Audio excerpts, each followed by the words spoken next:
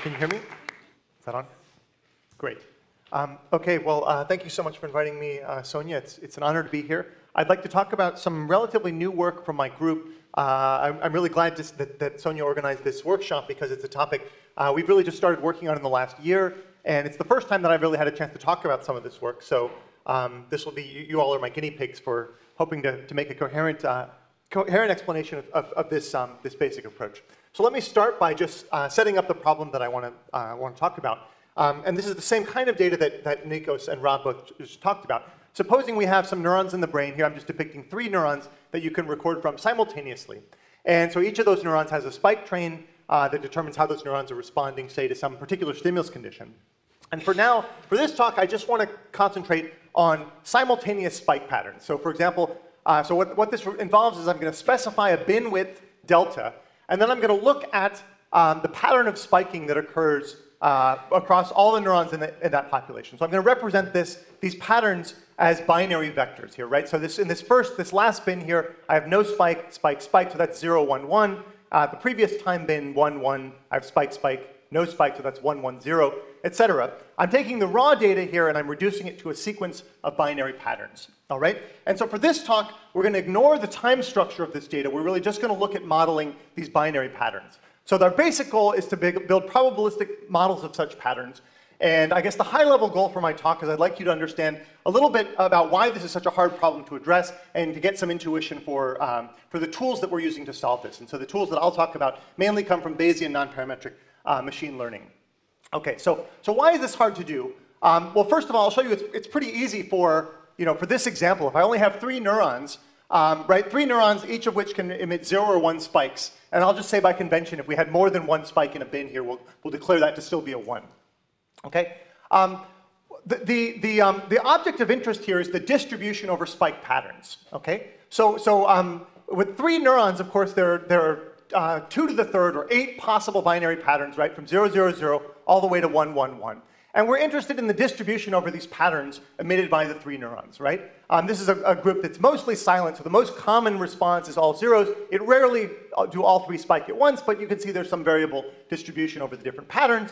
And of course, this is really just a model of the marginal distribution of these spike patterns, P of x, although the problem that Nikos talked about, for example, decoding what an animal is representing, we might measure these distributions in different stimulus conditions, all right? And so we're interested in understanding, how do these 3 neurons respond under one stimulus condition versus another one? We need this fundamental object here to do any kinds of information theoretic or decoding analyses. Okay, but I won't talk too much about the neuroscientific applications beyond that. Okay, but so for 3 neurons, as I said, this is relatively easy. I can just go measure my population, and I can now make a histogram of how often I observe each of these possible words. The problem is, of course, that if I have m neurons recorded simultaneously, there are 2 to the m patterns. And of course, there are 2 to the m minus 1 degrees of freedom in P of x, right? All of these numbers here have to sum to 1, and basically the last one can just be the sum of the 1 minus the sum of all the other ones. So there's 1 less degree of freedom in this entire distribution than I have total number of patterns. Okay? The problem is, of course, that if I get it to large populations, so 100 neurons, I'm now talking 2 to the 100th possible patterns. That's larger than 10 to the 30th. And so in the history of the universe, even if these were observed every millisecond, these patterns, you'd never get enough data to observe even one of every pattern if the neuron were responding independently, okay? So we'll never be able to build, this is a giant problem. This sort of histogram-based approach, observe your patterns, count how many times you observed each pattern, put those into a histogram and you're done. That approach won't work, okay? And so I want to talk about how we can sort of get, how can we go about making a tractable attack on this problem. Okay, so one approach that's been followed in the literature is to look for restricted parametric models. And so the simplest kind of model you could think of would be an independent Bernoulli model. This would be to say each neuron just fires independently with some probability p. It's like you've got a bunch of biased coins. You flip each coin, which tells you what each neuron does. And of course, the probability then is just for each neuron, whether it's spiking, it has a parameter that determines each neuron's probability of spiking. Okay? Of course, this is a very simple model to fit. All I have to do is for each neuron compute the relative fraction of the times that it spiked. And there are only m parameters. For a population of m neurons, right, each neuron has a single parameter. So it scales very tractably to large populations. The cons, of course, is that this has very limited flexibility. In particular, it ignores the tendency of neurons to spike together. Arguably, this throws away the most interesting thing that we set out to study, which is what is the correlated, what are the dependencies between these neurons. All right, so to go beyond this independent model, one popular approach in the literature are so-called maximum entropy models. These are also called energy-based models. The basic idea is that we can define an energy function that often is expanded in terms of the order of the interactions. We have first-order interactions. This is like the Bernoulli model, each neuron's tendency to spike or not spike. And then we can add these second-order terms which capture the tendency of pairs of neurons to either spike together or to not spike together. And if I stop at the second order, this is a model that's often called the Ising model. And when I define this energy, the probability over patterns then is just the normalized 1 over z times e to the minus energy. Okay? One problem is, of course, that this denominator requires a sum over 2 to the m patterns. So advantages of this model, it's very parsimonious. It can explain large-scale patterns in terms of pairwise interactions. Let's say if I stop at second order, and the literature has shown that this is a very good model for medium-sized populations. The cons, of course, are that it's difficult to fit. I have to compute this normalizing constant, which involves summing over 2 to the m patterns, is computationally intractable. And recent work from both Jonathan Victor and Elad Schneiderman's groups have shown that this model, at least the second-order model, is not adequate for describing large-scale patterns. We start to see systematic deviations from this model. Okay. So I want to start by just introducing briefly one other parametric model that we can use as a replacement for the Ising model. This is a model that also has only second-order interactions. I'll call it the cascaded logistic model. It was introduced in a cosine poster from Manish Sahani's group. Basically, you induce an ordering on the neurons, and then it's a logistic regression of each neuron against the previous neurons that came before. Okay, so this model is very easy to fit, has low computational cost, and we've actually shown that it's equivalent exactly to the Ising model in some cases. Take that fact now and set it aside, and we'll come back to that in a little bit. Okay, so the big picture I'd like to paint for you here is that we have this sort of parametric continuum of models, right? For m neurons, I have 2 to the m possible parameters, or 2 to the m minus 1 possible parameters to represent that distribution with a histogram. And at the other extreme, I have an independent model with only m parameters. Both the Ising and this logistic model here sit here with order m squared parameters. And at this other end down here, I want to call these are massively parametric models, right? 2 to the m parameters is so huge, I might as well call it infinite. And so I'm going to call these are practically non-parametric models. Okay? So what I want to do for you now is to think about a particular effective way of introducing non-parametric models for binary patterns. First of all, let's just introduce the idea of a non-parametric model. The idea is that and this is a big idea in statistics. The idea is that instead of fixing our parameters in advance, we would like the complexity of the model to grow with the data. So in other words, if I have a small amount of data, let's say this, we'll add more parameters to the model as we see more data. So if I give you a small data set, right, you can't specify very many degrees of freedom in your model, so you should use a relatively simple model. If you get a larger data set, we can start to use a more flexible model with more parameters. And so Bayesian non-parametrics give you a nice way of setting this up, so that automatically the model will invoke more degrees of freedom as I get more data. Okay, so let me tell you about the particular model, the particular Bayesian non-parametric model that we'll use. It's called a Dirichlet process. All right, and basically this is just a way of defining a prior over those histograms in a particularly nice way that I'll tell you about. So the Dirichlet process has two components, this alpha and this what I'll call G theta here. G theta is what's called a base measure, is the sort of technical name for it. This is just a parametric distribution of the kind we've already seen. Think of Bernoulli or Ising or the cascaded logistic model. And these are simple models for binary spike patterns. The standard approach in the literature, of course, is for this base measure to be uniform over all patterns, to assume a priori that all patterns are equally likely. But what's new about our approach is that we're going to use these simple parametric models to exploit the sort of ability of some of these models to at least well approximate the distributions we're interested in. Okay, so I'll tell you more about that in a second. The other piece of the Dirichlet process is this concentration parameter, which controls basically how far our distributions are allowed to be away from this parametric model. Okay? I think it's probably easiest to explain this with a picture. Think of the space of all possible distributions P of x. Remember I said there's 2 to the m minus 1 degrees of freedom in that. I can think of the manifold over those distributions as defined by a simple parametric model.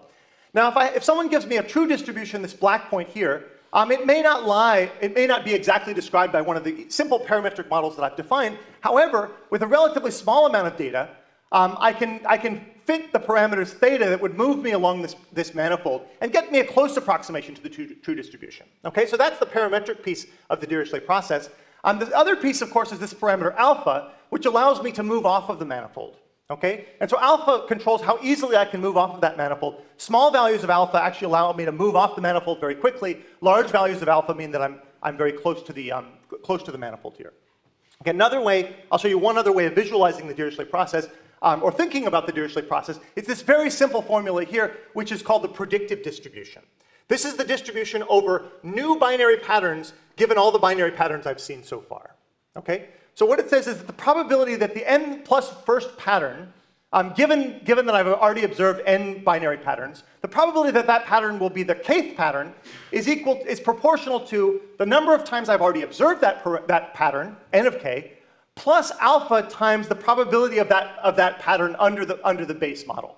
Okay, so in other words, the parametric model assigns a certain probability to that pattern. That's this gk. And I've also already in my data set seen how many times that pattern came up. And these two things together influence the probability of seeing that pattern again. Okay, so there's kind of a tension between these two pieces here. One is how much probability mass is ascribed to that by my model, and the other is how many times did I already see it. So pay attention to the data that I've already seen versus pay attention to the parametric model. And so we have two extremes of the Dirichlet process. If alpha goes to 0, right, we basically ignore the parametric component, and we just look at the past data. This is just a pure histogram model. At the other extreme, if alpha goes to infinity, I'm effectively ignoring how many times I already saw that word, that pattern, and I'm only paying attention to the parametric model. Okay, so if we learn in alpha, it'll teach us, if I go back a slide here, it'll teach us sort of how far off the manifold of parametric models we get. Okay, here's the final attempt to give you some intuition. Why is this a smart way to proceed? Let's say I just gave you, here's a simple example. I'm recorded from 5 simultaneous neurons, so there are 32 possible patterns, right? And let's just say I've observed 15 samples now. So I haven't even observed as many samples as I have number of degrees of freedom in my distribution, right? There would be 31 degrees of freedom in the distribution over simultaneous responses from 5 neurons. I've observed these patterns here. What do you notice about these patterns? They're mostly 0, right? This is sparse data. Spiking is relatively rare. And so if I've just observed these patterns here, and I now ask you, well, what's more likely that my next pattern? Will it be more likely that I'll observe an all ones pattern, or is it more likely that I'll observe all zeros and one neuron spiking? I should say neither of these particular binary patterns occurred ever before in this data set that I've already observed. So a pure histogram model would assign these each equal probability. I've never seen either one before. I don't know what to do. But if instead I've said, well, I can tell that spiking is rare, and I use a parametric model that says individual spikes are rare, I'll correctly infer that it's much more likely, based on this data, that I would see this pattern than that I would see that one. Okay. I'm going to skip over inference. Basically, the model has very tractable inference properties. We can do maximum likelihood inference for alpha, which controls sort of how close I am to the manifold, and theta, which controls how far I am along the manifold. And we end up with what I'll call a universal binary model. I'm using the term universal because these models will converge to the correct distribution for any data. And you can think about this as it's basically taking your histogram model and centering it on a histogram that's defined by a parametric model. Okay? All right, let's show you a simulated example. So I created a fake data set. This is a simulated data set where the true data came from an Ising model. That's a maximum entropy model with only second order interactions, plus some extra synchrony. Okay, so there's some tendency for large groups of neurons to spike all at once. And what I'm showing you here is the Jensen-Shannon divergence between the true distribution, which is defined by that model, and my estimated distribution as a function of how much data I've observed. If I start with a pure histogram model, and I have small amount of data, I'm far away. Basically, I make big errors if I use a pure histogram model. Whereas if I use either independent Bernoulli or a cascaded logistic, they do much better. However, as I gain more data here, what happens is the histogram model converges exactly to the right distribution, given infinite data, right? Whereas these other parametric models are not capable of flexibly representing this distribution. So they saturate at some level. They never get down to the true, to zero Jensen-Shannon divergence.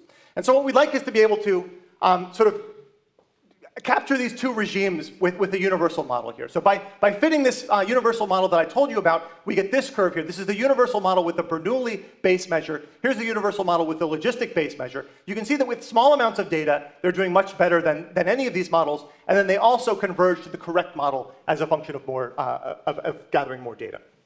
Okay. Here's the same kinds of plots for some actual data collected by Arnold Graf and Tony Mavshin's lab. Here's recordings from 10 V1 neurons in a Utah array setup. We're showing, again, the distance from the test distribution as a function of how much data I've observed The histogram model is bad for small amounts of data, but good for large amounts of data. The Bernoulli model starts out better, but saturates and doesn't converge. If we make it a universal model using a Dirichlet process, or with a cascaded logistic model, we do much better. And here you can see the log likelihood ratio of patterns that I saw in the actual data versus how well they were predicted under the model. And so the universal model, after we get to this last point here, is correctly predicting basically there's on average no discrepancy between the frequency that those patterns are predicted and that we actually observe them in test data. How am I doing on time?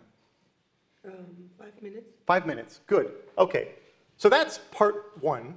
And the second part we could skip entirely. Is that 5 minutes, like 5 more minutes to 25? Or? No, this is 2 minutes. Oh, good, good. Mm-hmm. Okay, so I don't have to rush quite so much. Yeah, let's move to the next example, though. Okay, so the second piece, I'll talk about applying these same universal binary models. So the idea is, right, centering a histogram, a very flexible non-parametric model, on top of this constrained parametric model. Another thing that this is very useful for is entropy estimation. Okay, so entropy is this quantity here. Let P be a distribution over binary patterns, right? That's got 2 to the m elements in this vector, which sum to 1. The entropy of that vector is defined in the following way, where pi is the probability of the ith pattern. It's just the sum of p of pi log p of pi, summed across all 2 to the m patterns. Okay? Most of you are probably familiar with entropy. It's a very important information theoretic quantity, and it measures the population's representational capacity. So this sets an upper bound on how much information could be carried by these binary patterns, by a whole population. Now, of course, it's difficult to estimate this quantity because for large-sized neural data sets, we never observe most patterns, right? Patterns, we'll observe some patterns more than once, but many of the patterns, like all ones, we may never observe in our data set. And so it turns out that you can show analytically that all entropy estimators are biased. Generic entropy estimators tend to regularize the estimate of entropy in the following way. They assume that all unobserved patterns are equally likely. So in other words, they make a histogram of the observed patterns, and they look at all the patterns you didn't observe, and they assign them they treat them all the same. And so obviously we don't have to do that, and we're going to use the same idea from this universal binary model to show that we can use a parametric model to smooth our histogram across the space of unobserved patterns. Okay, so the idea is to use the universal model for entropy estimation. What we can exploit is the fact that the posterior distribution over P belongs to the Dirichlet family. If that doesn't mean anything to you, you can just ignore that. We get this nice formula for the expected entropy. This is the Bayes least squares estimate of entropy given a data set. It involves basically a giant sum over these digamma functions, which if you can do this in your head, you win extra points. 3 minutes, okay, good. Basically ignore these equations. This is to show you that there is some content there, not just these words. This sum is giant, okay? We have to actually sum over 2 to the m terms, but it's tractable for the appropriate choice of parametric model. And I'll just tell you about one new parametric model here. This actually comes from some work, a model that Matteo has worked on. We call it the total count model, which is the probability of any pattern a priori, before seeing any data, only depends on how many spikes it contains. Okay, so basically this captures the same tendency that maybe spikes are rare, and so I'm unlikely to see all ones, but I'm more likely to see a word with only 1 or 2 spikes in it. Okay, so this total count model, we can look at this is for simulated data now, where the true data had basically 2 modes in it. There were either the x-axis here is the number of spikes per word, and there were many words with only 1 or 2 spikes in them, and there were also many words with around 10 spikes. Okay, so there was a synchrony component of around 10 words that had 10 neurons spiking in it. This is for a population of 30 neurons, and you can see that the entropy estimator using this count model inside a Dirichlet process converges very rapidly to the true entropy, whereas these other sort of state-of-the-art methods, this is the Bub estimator from Liam Paninsky, or the Nemenman-Shafi-Bialik estimator, take a lot more data before they would converge. Okay, we can also do this for power law, and again, we get good convergence for both of these universal models. I'll say the theoretical properties of this entropy estimator, it's consistent, meaning it's guaranteed to converge for any data. But moreover, it converges much faster when the data exhibits statistical regularities. The intuition that I want you to have is that when the data look like the parametric model, we can get close with relatively small amount of data, and then we can get the rest of the way using this sort of slop that the Dirichlet process allows us. We can sort of capture ways in which the histogram of the actual data differs from that described by the parametric model, and we can do so in a way that means that we'll always get the answer right in the limit of infinite data. Okay, so here's an application to real data now. This is data from E.J. Chelnitsky's lab, 27 on and off parasol cells. Here's the histogram of the number of spikes, and you can see that even with very small amounts of data, these universal estimators converge very quickly. Here, the plug-in estimator requires, sort of several orders of magnitude more data before you get an accurate estimate. Okay, so just to sum up, I've talked here about one particular way to build a flexible model that can scale to large data sets. I've called it a universal binary model. The basic idea is a Dirichlet process centered on a parametric model, where the parametric model reflects something that we believe about spike trains. So that's what makes this unique, I think, is we're exploiting some domain-specific information about neuroscience. The fact that we have some good parametric models that are adequate, but they're not sort of perfect for any actual data set. They combine the parsimony of a parametric model with the flexibility of a histogram or a non-parametric model. Of course, we still have to worry about the choice of parametric base model. I talked about 3 possibilities here: Bernoulli, the cascaded logistic, or this total count model, which is very useful for entropy estimation. Okay, that means I have to stop, but I have 2 slides that I wanted to sort of zoom back out for a little bit. I talked about one particular way to scale up, but I think it's useful to bear in mind for those of you who are interested in statistics and how to build models that scale. I have kind of a short list of ideas that I think are very useful, and various other pieces of work in my lab kind of try to exploit these other tools, and so I'll just list them briefly. These are statistical ideas to exploit for building large-scale models. The one I focused on today was hierarchy. The idea that we can let complex models borrow from simple ones. So we start with a parametric model, and we use that to inform a non-parametric model, a larger model that's more complex. They have a hierarchical relationship to each other. But the other ideas, you've heard of many of these: sparsity, that many of the parameters should be close to 0; smoothness, that nearby parameters should be close to each other; locality is that dependencies are local; and low rank structure, the fact that often spatial and temporal structure can be separated out. Okay, so there's a lot of work to be done here, and it's a really exciting time to be in computational and statistical neuroscience, because there are a lot of these ideas that are coming up in machine learning and pure statistics, but I think there's domain-specific information about neural data that we can use to take these ideas and make them even more powerful. So thank you very much. I just want to thank my collaborators. This is my postdoc, Memming, and grad students, Evan and Kenneth, have collaborated with me on all this work. Thanks.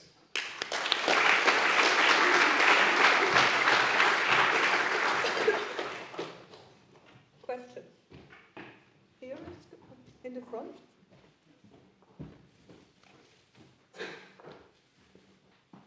Hi, thanks for this interesting talk. I'm just wondering, like, you showed one slide very quickly. If I remember correctly, there are 30 neurons or so for real data, right? How do you test your models for real data in this case? Sorry, which do you want me to? For this one, yeah, 27 okay. On and off cells. This first question. Second question, I'm wondering. What was the question? How do we know what the real how do you really is? test the real histogram? We don't know the real. Yeah. So there's no line for true entropy here. There is no line. Oh, okay. They're all basically, we have enough data here that they're all converging to each other. So we think that out here, our residual uncertainty is sort of only that wide. But here, even with small amounts of data. But you're right. In the previous figure, I showed true entropy for these other two when I simulated data. But here, yeah, we don't know it. So it would be difficult to do this for 100 neurons because they actually won't converge given the amount of data. So then we'll be still. So you have to trust. We don't know ground truth, in other words. So you have to trust all the models converging at some point. Yeah, I think we'd have to make arguments based on simulations. I mean, in some sense, you're going to still have big error bars because with 100 neurons, you can't really, you have high certainty about the value. And just a very brief question. So what if, maybe it's a trivial question, but what if you add a relative probability, something like, let's say you have 100 neurons, and if somebody tells you, 30 neurons are firing, adding that information, can you reduce the number of parameters? You know what I mean? So let's say X number of neurons are firing. If I know this, what's the probability of the whole model? If I add that information, can I decrease the number of? Can you decrease the number of parameters for to build your model? You know what I mean? I guess it seems like you're saying you got some additional information. So I guess the way I'm thinking about it would be that you would add. So in other words, I didn't talk very much about how we design a base measure, but we could design base measures by combining different kinds of models. So someone tells me these neurons are independent except when 30 neurons fire. So we could basically have we could form a mixture of two base measures. One is the Bernoulli model, which sometimes the words come from that model, and then other times we see 30 neuron synchrony. And so we can mix together those two distributions in the same framework very tractably. And we would have two alpha parameters that control how much each of these distributions govern our real data. So I think this is an area where there's a lot of potential for new exploration. What are other tractable models? I should say, what are other statistical regularities in neural data that you might want to capture with the parametric component of the model? Basically, the more work you can do with the parametric component, the better off you are. You don't need to rely on that kind of slop factor from the... So you can kind of... I think you should go on your discussion. Yeah, oh, sorry. Right. Okay, thank you. More questions? I have a short question. Is there any chance to apply this analysis in a time-dependent manner? Not as we've done it so far, but I think that's the great question. Yeah, so one is we've ignored temporal, I should say, yes, we have done one thing with temporal dependencies, which this idea of hierarchy. If you think about temporal dependencies over a long period of time, you've got too many possible histories. And so we can use the same idea of smoothing, of using a simpler model. So a simple model would be just look one time step ago, fit that model, use that as a prior for the bigger model. So that's called a hierarchical Dirichlet process. And we've looked at that for single neurons, but we haven't looked at it for populations. So I think the two big unanswered questions here, one is building in time dependency. And what I'm describing is a slightly crude way to do it. The other is there's no stimulus dependency. There's no explicit, I'm basically imagining there are two stimulus conditions. We measure P of X to one stimulus, we measure it to another one. But something like the GLM, where it's a time-varying stimulus, also it wouldn't be applied very easily here. Okay. Okay, Thank thank you. you very much again.